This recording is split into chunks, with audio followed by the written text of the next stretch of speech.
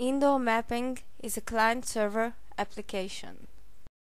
It gives you the best path on indoor blueprints from a start point to an end point.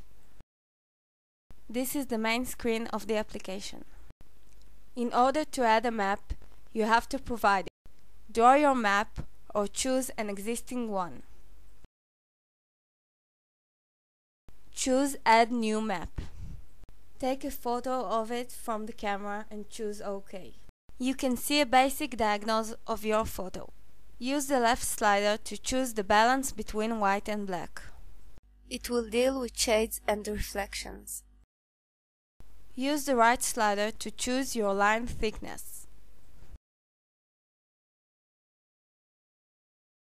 Press Done when you get the best result.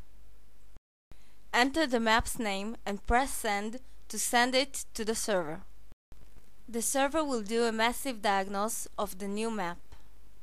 When it's done, a barcode dialog will appear on the screen.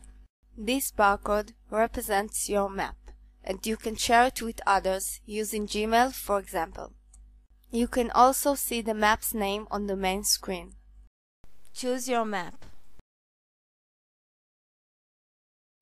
Choose your start point and then your end point.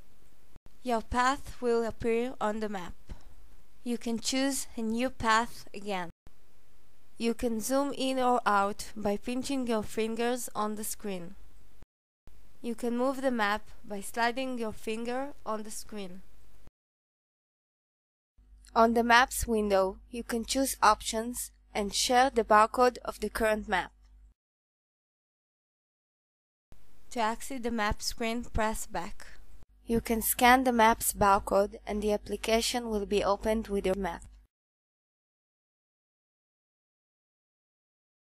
Thank you for watching.